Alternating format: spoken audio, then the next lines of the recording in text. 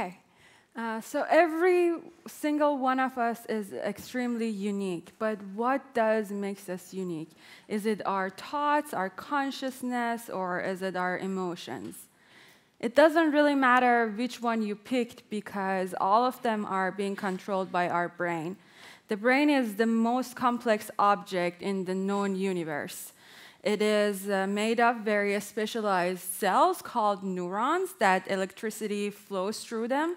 And there are more neurons in the brain than there are pages in the internet. And each one of them talks to tens of thousands of other neurons, which makes the brain wiring at least 1,000 times more complex than the web. To understand how the brain works, we have to make a detailed map of its activity and wiring. However, the current technologies either sacrifice providing a full picture of the brain or they sacrifice resolution.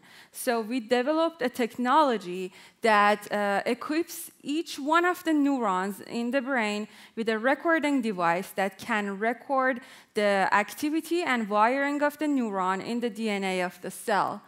In addition to capturing the whole DNA picture and having a high resolution, it is very easy to use and it's inexpensive.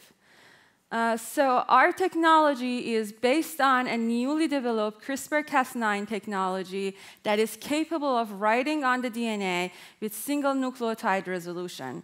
We can program it to record the neural activity in the DNA of the cell, or we can program it to record wiring by giving each neuron a unique barcode that can get transferred to the adjacent neuron only if they are connected together. So now we want to use this technology to map the neural activity and wiring in model organisms.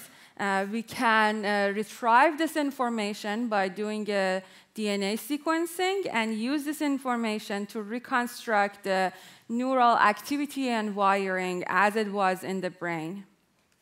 So our hope is to use this technology to study neurological diseases such as dementia, Parkinson's, Alzheimer's, that are affecting over 2 billion of people in the world, and their treatments and diagnosis are based on guessing game largely right now. I have a question.